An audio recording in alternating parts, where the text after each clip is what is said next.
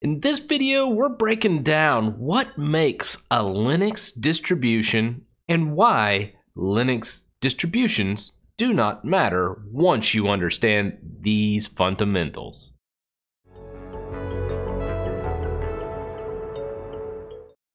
So let's jump into this step process. I'm going to walk you through what every single distribution does when it's installed and how it operates, how it looks, and how all these things are achieved, and how you can pretty much pick up any distribution and modify it to your needs.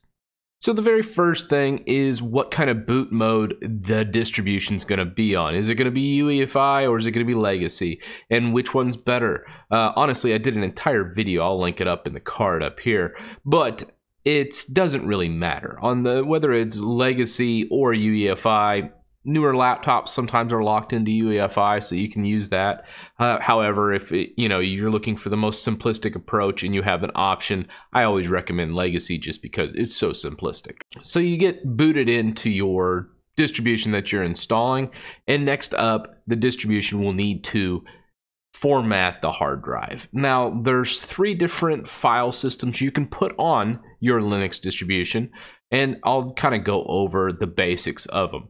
My absolute favorite one is ZFS. Now, this is a very difficult one and tricky to get going, but it is my favorite file system, and I'd be remiss if I did not mention it in this video. However, it still has a ways to go. There's a project called OpenZFS that's kind of trying to bring it into Linux. Because right now in the enterprise realm, ZFS rules all of the SANs out on the data centers and things of that nature, just because this file system is so awesome. However, it hadn't quite made it in the individual Linux distributions. Just know that that is probably in the future. I hope to see that probably in the next 5 years. That would be sweet.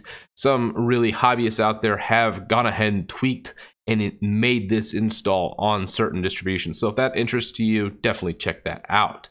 However, the next one is going to be BTRFS.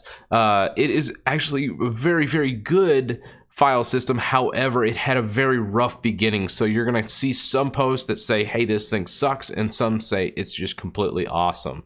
And the gist of this is every single Linux kernel that's coming out, every single improvement that's made upon it, typically has a line item about BTRFS. It improves its performance, and it's just better as far as snapshotting and restoring certain file systems when it comes back into doing restoration. So BTRFS is probably the future in the interim for Linux, and then kind of have the de facto file system after BTRFS. The de facto file system that pretty much every single distribution out there defaults to and is the easiest to use and honestly has the best performance today is ext4. Now, ext4 is just an awesome, rock-solid file system. I have nothing to say for it. The only reason why BTRFS is in the picture is because of snapshots and some other little tweaks that it is doing. I think in the long term, it will be better. But right now, everything pretty much uses ext4. So if you find yourself not knowing what to pick ext4. Now, as far as the default file system, I did mention there is still one distribution out there that chooses BTRFS by default, and that is going to be OpenSUSE. Keeps the BTRFS and actually institutes it by default. So right now, if you're kind of want to play around with BTRFS, but you don't really know how to partition and do all that fancy stuff, download the OpenSUSE distribution and you kind of see some of the benefits and kind of check out how it does the partition tables and things like that if you have a junk computer laying around that you don't mind wiping out to test all these things. So you have your boot mode picked, you have your file system checked. Let's go ahead and move on to the very third thing, which is going to be the package manager. Which package manager is the best package manager out there? Oh, this is such a heated conversation. This is really where you get into the different distributions. Now, I only want to touch on 3 different types right now. There's Debian based, which is APT, which I don't personally like that much, but when you complement it with things like aptitude, which I did a video about, I'll link that up here, but it is not a bad package manager by any means. I really do like a lot of aspects of APT. And if you're on a Debian-based system such as Ubuntu, Linux Mint, Elementary, KDE, Neon, we could go on for a long time. There's a lot of Debian-based systems that use, APT as the package manager. So just know that this is going to be pretty much the de facto package manager. Most people's first foray into Linux revolves around APT. So if you're unsure which one you're doing, it's usually APT. As far as RHEL-based or Red Hat, CentOS, Scientific Linux, Fedora, that's going to be this entire package manager of DNF and Yum. Yum and DNF are very, very alike in a lot of ways. DNF is just a little bit better at like resolving dependencies and things like that, but it's not quite fully baked yet. I think it comes by default on Fedora, but as far as CentOS, RHEL, and then also Scientific Linux, they all use Yum still. That's why I kind of baked these two together, because their syntax is identical to one another, and they're all in the same family for package managers and distributions as that goes. I like them pretty good. They're not my favorite. I like it a little bit better than APT. It's kind of just in that same wheelhouse, probably just because it's one of my very first systems that I mess with in business, and I know it quite well. And the third one I talked about, and it's my actual personal favorite, is Zypper. And this comes with OpenSUSE, and it is a very, very good package manager. The reason why I like it the best is the syntax on it is beautiful. You pretty much just think of whatever you're trying to do, and that is going to be your command. Zypper install and then the package. Zypper purge the package. Zypper update. It's all kind of right there. Now, APTs are kind of very similar. APT also has a really good syntax like Zypper, but Zypper has just a little bit of an edge on APT, in my opinion. However, it is not a very popular package manager by any means. I just kind of really loved my time with OpenSUSE just because of this package manager. And the last one I wanted to talk about today, and probably my least liked package manager, is pacman. And this is from Arch and Arch-based systems. I kind of did not like pacman just because a lot of the GUI package managers out there, I had an issue with an actual upgrade that bricked my system until I had to do an actual restore because of a crash that happened during an update. And also pacman gets real finicky where it'll start failing out if you don't update your system regularly. If you go, like, let's say a month without ever doing any kind of updating of the cache or the databases, or doing any kind of plugin or program installations using pacman. Pacman does like to fail until you actually flush that cache and refresh your databases, which I don't really like that, just because it's constantly the maintenance aspect of pacman. However, there is a lot of things that come with pacman and Arch-based installs that is just absolutely fantastic. Obviously, the AUR and the vast array of programs that are at your fingertips is second to none, and that's why a lot of people love Arch, is all about using the pacman package manager and also the AUR, which is the Arch user repository. Those things are both very powerful when installing programs, but that pretty much wraps up package management in Linux-based installations. Next up is the display server or renderer.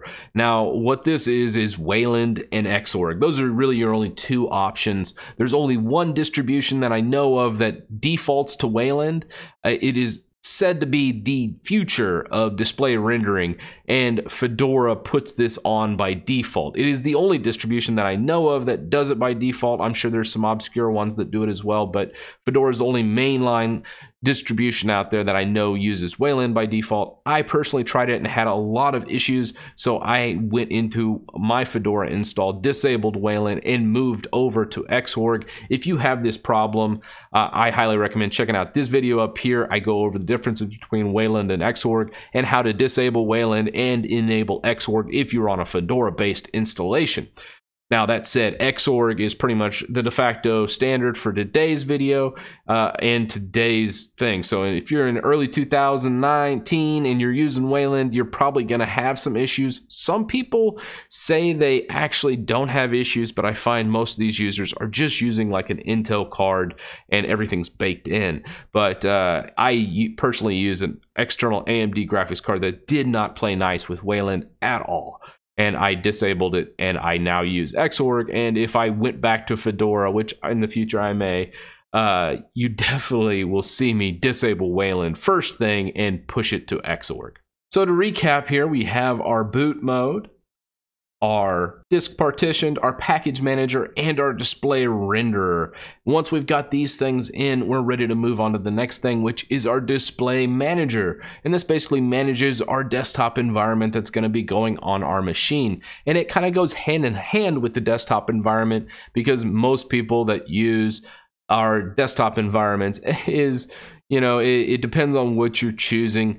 LightDM is probably the biggest universal one that goes with the most desktop environments. However, if you're like using KDE, you're probably going to end up using KDM. If you're using GNOME, it's probably going to be GDM. Just look at your desktop environment that you really want to choose, and you probably want to choose your display manager based on it. So let's get into actual desktop environments. What dictates that display manager? I'm going to go through these and just kind of show some screenshots of desktop environments. Now, know that almost all of these desktop environments can be mix and matched. There can be a lot of customization that goes into almost every single one of these. You can make them all look beautiful, all respond in different ways. It's just the starting point, and how you customize them varies from desktop environment to desktop environment. So very first off is going to be KDE, my absolute favorite. However, it is by far the biggest out of this list, and it is very, very bloated,